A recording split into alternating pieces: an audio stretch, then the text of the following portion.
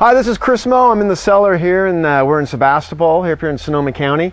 And I just wanted to share, this is a wine that we're going to be probably bottling in about probably 4 or 5 months. This is a really nice baby, but we're going to be pouring these wines or sharing these wines during the March Russian River barrel tasting, which is the first 2 weekends in March, which is just a blast. And we're here at Cahill Winery, and Don Payne and the crew here, they do a great job. There's lots of different wines here, so if you come up this way, there's ports and there's Petite Sirahs, and frankly, there's probably 20 medal winners here, so you can really have an opportunity to taste some great wines. And we're gonna try to get some live music, and we're gonna have some great barbecue going. So anyway, this is what you're gonna be able to do. You're gonna come up here.